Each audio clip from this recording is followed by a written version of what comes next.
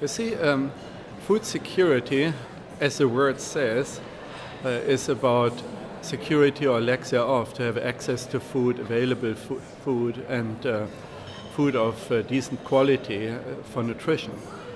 And if there is no food security, something is at risk. And food security really is driven by multiple risks.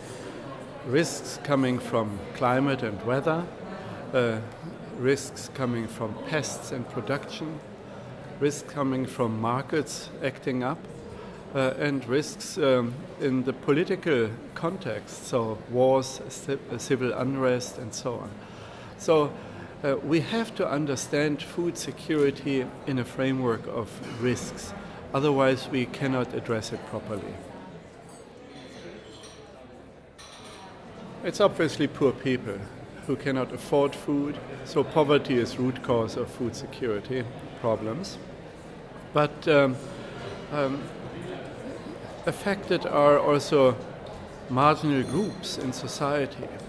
So simply saying we have food security problems mainly affecting the poor is not good enough.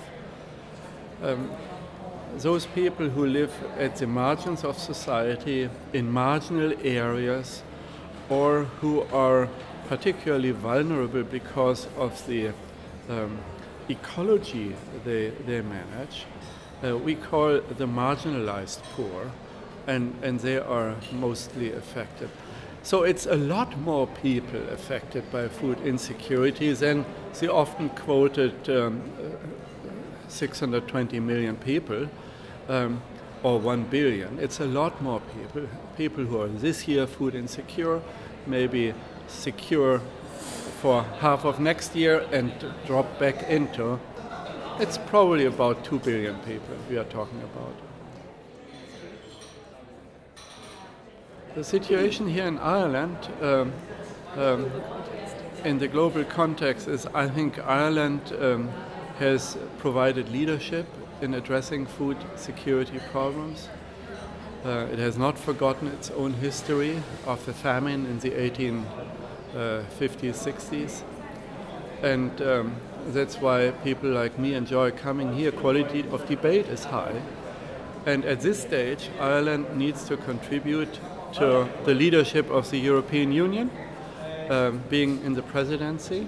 And what I hope Ireland will do is to make sure that the commitments made by Europe in the United Nations context and in the G20 context are not forgotten.